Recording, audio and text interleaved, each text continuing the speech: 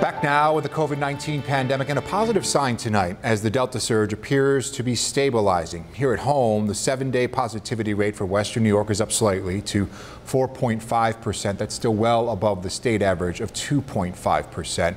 New data from Erie County shows more people are getting tested for COVID-19. Last week, there were 47,000 tests. That's up 3,500 from the previous week, and that's the most tests in a single week since the beginning of May. And the spike in hospitalizations appears to be slowing down. Here is the latest data from Erie County.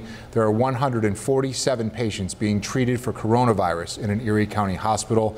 That stayed flat for the past 2 weeks. And tonight, one woman beating the odds, surviving life-threatening complications from COVID-19. The 64-year-old spent 7 months in the hospital. And tonight she celebrates as she's finally sent home. Reporter Ryan Arbogast has the story.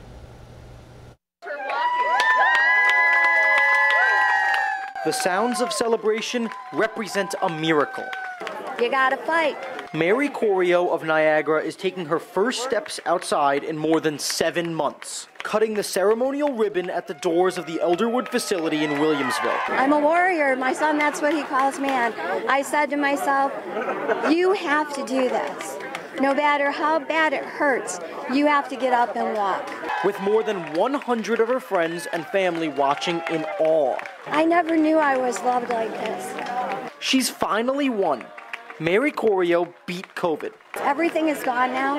I'm breathing on the lungs I was born with. It wasn't an easy journey for Mary, and it certainly wasn't a short one. More than 150 days on a ventilator, transfers to 5 facilities. But she fought hard, especially for the one she loved. I didn't have a lot of hope about walking, but I had some excellent therapists, and when they told me I could walk, I looked at their picture of my grandchildren and I said, I'm gonna do it for them no matter how bad it hurts, and it hurt.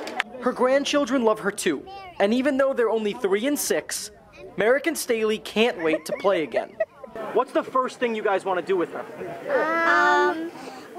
She loves Honey Nut Cheerios in here, but she said when I get home we're gonna make crepes. A long time ago, she bought me this pottery thing where I can make bowls.